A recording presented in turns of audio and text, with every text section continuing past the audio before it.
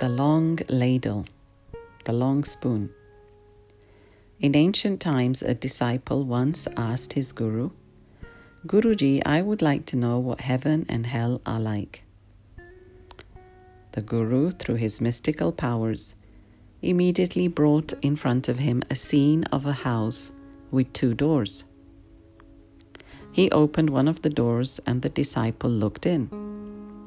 In the middle of the room was a large round table.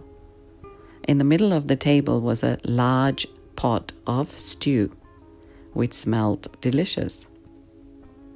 The people sitting around the table were thin and sickly looking. They appeared to be famished. They were holding spoons with very long handles, and each found it possible to reach into the pot of stew and take a spoonful, but because the handle was longer than their arms, they could not get the spoon back into their mouth. The disciple shuddered at the sight of this misery and suffering. The guru said, "Now you have seen hell." They went to the next room and opened the door. It was exactly the same as the first one. There was the large round table with the large pot of stew, which made the holy man's mouth water. The people were equipped with the same long-handled spoon, but here the people were well nourished and plump, laughing and talking. "This is heaven," the holy man said. "I don't understand," said the disciple.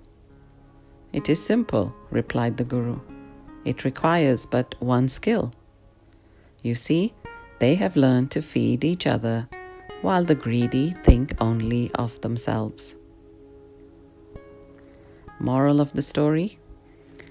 Yes, we can create a wonderful world if we look out for others and share and care. It is only in this that we shall find our peace and happiness, our greater sense of purpose. Ma salama.